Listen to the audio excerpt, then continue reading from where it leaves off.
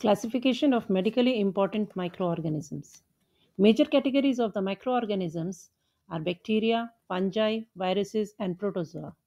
Now we will first see what are the bacteria. We know that these are the single cell microorganisms that lack the nuclear membrane and they are metabolically active and divide by the bind diffusion.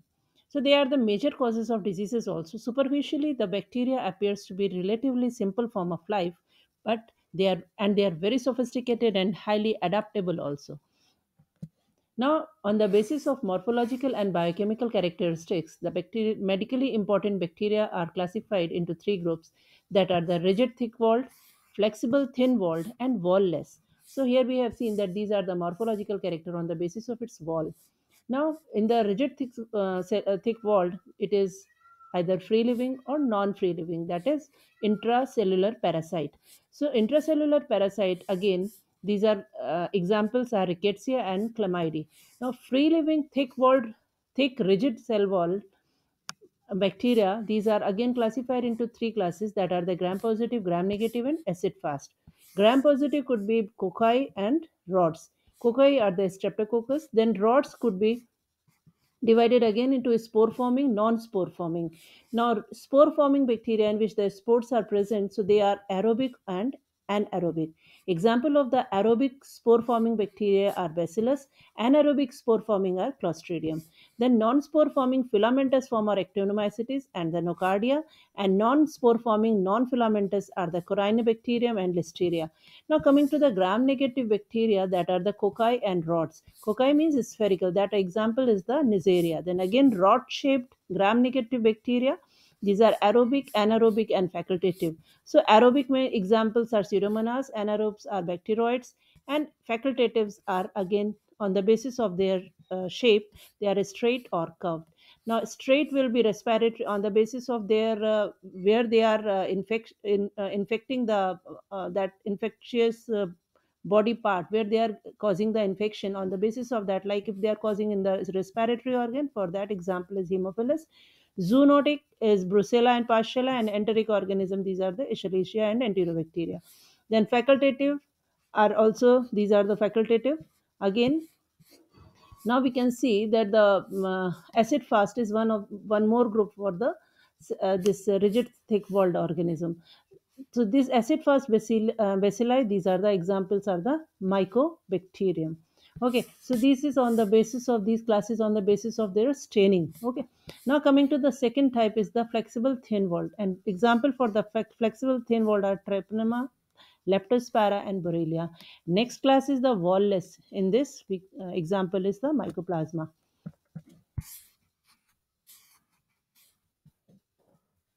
Now viruses. Viruses are again small obligate intracellular parasite. Okay, so they need a host for their life cycle. On the basis of their type, structure, molecular weight, capsid symmetry, envelope presence or absence, they are divided into DNA viruses, RNA viruses. Then DNA viruses are double-stranded DNA, single-stranded DNA. On the basis of their capsid symmetry, they could be icosahedral or complex.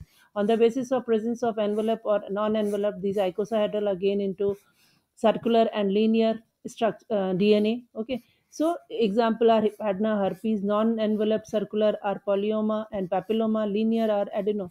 Now complex symmetry in this the enveloped and linear DNA. These are the smallpox. Then single-stranded DNA viruses, if they are naked, they are icosahedral linear DNA.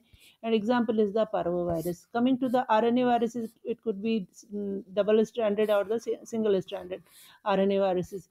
Generally it is, we will a majority all are the single stranded, only majority are the single stranded. So we will see here in the medically important viruses, it will be icosahedral symmetry, helical symmetry, or uncertain symmetry. So icosahedral linear DNA, linear RNA viruses are enveloped or non-enveloped. So example for the enveloped viruses, Flavi, Toga, Retro. Non-enveloped are the Picorna and Kelsey. Coming to the helical symmetry, single stranded RNA virus, they could also be enveloped. Here, the enveloped virus is on the basis of the RNA structure, it is linear, then linear RNA. So, these are the example if the RNA is in the circular shape, RNA virus and the Bunya virus. Then, uncertain symmetry is there, and circular RNA is there, and enveloped. So, these are the hepatitis or the Delta virus. So, these are the viruses. Now coming to the fungi. Fungi are also very important pathogenic organism. Many of the diseases are caused by fungal infections. So on the basis of their cultural characteristics and symptoms, they are classified into molds and yeast. Now there could be aseptate and septate hypha. Then aseptate would be subcutaneous and systemic infections. Now septate hyphae molds, they could be monomorphic or dimorphic. Then monomorphic, in this, they could cause the superficial infection. The examples are Microsporidium, Trichophyton, Epidermatophyton, and Trichosporon. The subcutaneous monomorphic septate hyphae molds are Cladosporium, Madurella, Acrimonium, and Phyllophora. Now, dimorphic septate hyphae molds are systemic and superficial infection causing molds. So these are the histoplasma blastocysts in the systemic infection, superficial infection में melasiferfer. Now coming to the yeast, yeast could be the without pseudohyphae or with pseudohyphae. In this, if they are causing the systemic infection, examples are the Cryptococcus neoformans, and if they are with the pseudohyphae, they could cause the cutaneous and systemic infection, in which the group Candida will be there. Now coming to the protozoa. Protozoa are again unicellular eukaryotes, and they will also be very important medically. So on the basis of their morphology, they have been classified into three groups, that is Apicomplexa, flagellates, and amoeba. So Apicomplexa examples are Plasmodium, Toxoplasma, Cryptosporidium, Babesia, and Sarcocystis. Flagellates are Trypanosoma, Leishmania, Trichomonas, and Giardia. And amoeba will be, that is the acanthamoeba and antamoeba. So these are all about the classification of the microorganisms on the which are medically important. Okay, so now we have seen that majority of the classification has been done on the basis of their morphology. In bacteria, it was also the presence or absence of the cell wall.